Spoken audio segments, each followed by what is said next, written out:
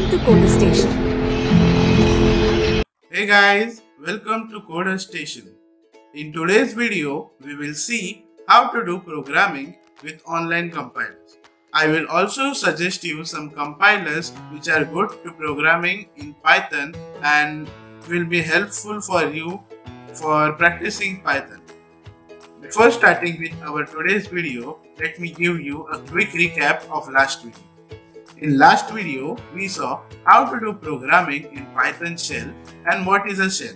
So shell is an interpreter which has a terminal-like UI in which you can code and execute Python commands, and it is provided by Python itself. Here is a list of online compilers interpreters: Online GDB, Programiz, W3 Schools, and Tutorials. Online GDB is a good compiler. It provides you support of large languages like C, C++, Java, C#, C Objective, and many more. Programiz is also a good compiler for programming, but there are some issues you will face in Programiz which you will not face while using online GDB. W3 Schools, it is a best platform for learning and coding simultaneously, and Tutorials Point, it is also a nice compiler which you can use for your practice. So now I will show you how to use them. So guys, we will start our coding with online compiler, and we will start with online GDB. You go on your web browser and type online GDB. So here I will select online GDB Python compiler so that it directly loads the Python compiler, and I have to not select the languages by going in the language section. You can explore the language section in the later part, which supports large number of languages like C, C++, Java, Kotlin, PHP, C#, etc. For now, we will start coding with Python in online GDB. It has written a pre-written statement, print hello world. So we will run this statement, and you can see that on this terminal it has printed hello world. We will try a new thing in this compiler, that is assigning a variable and data type, and knowing what type of data type is stored in that variable through print statement. So we will assign a float value to variable A, that is for example say 87.05, and we will print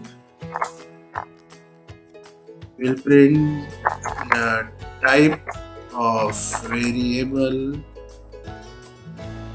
A is, and after this double quotation marks give a comma and write type. This type keyword is used to know the type of variable, the type of data type stored in the variable. So we will write type, and in brackets we will give the name of the variable, that is A, and run the program. When we run the program, it will give us an output that the type of variable A is class float. If we change this to int and run the program, it will say that class is int. If we give a double quotation mark and type a number, it will say that it is a string. You can see that the class is str, that is none other than string. And if we try to give him a complex number, let's just try e5 plus 5j.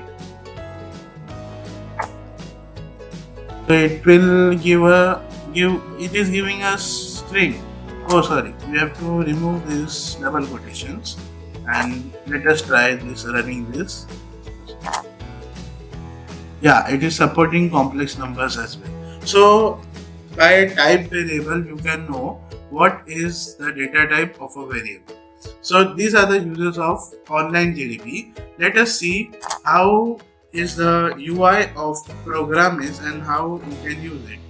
The thing is that online compilers are good because they are easy to use, and you can use it for your practice purposes, but for building applications you will have to use softwares like VS Code, because the online compilers cannot store much memory, and once you exit the browser, the code you have written will be vanished. So it is suggested that you start practicing in VS Code, but some of you are trying for the first time and may find difficult to do it in VS Code. So it is good for you to practice it here, practice the concepts here on the compilers which I have shown.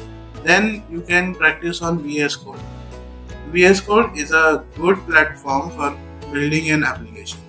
So we have come to Programiz compiler, and here you can see it is a pre-statement written that print hello world. We will simply run this statement. So here you can see that it is running hello world. So we will try to print some other things like let us do print the. So let us print addition of two variables. A is equals to 10, B is equals to 20, and then print A plus B. I know I have taken this program much times and you will be knowing this program, but for checking the compiler it is good. So here you can see that the addition is given to me as 30. Let us subtract this both. So the subtraction is minus 10, and let us take modulus of this. It is giving me a mod as a 10. So it is a good for practicing on online compilers, but I'll suggest you to go for VS Code for further coding parts, because in further part we will use packages like SciPy and then Matplotlib, where the graph plots will not be visible on this, and you will have to use VS Code for that. But for your practice purposes you can use this. You can try the other compilers shown in that list, but I'll suggest you to use these both compilers because they are user friendly and easy to use. Thank you for watching this video. I will see you in the next video. Thank you.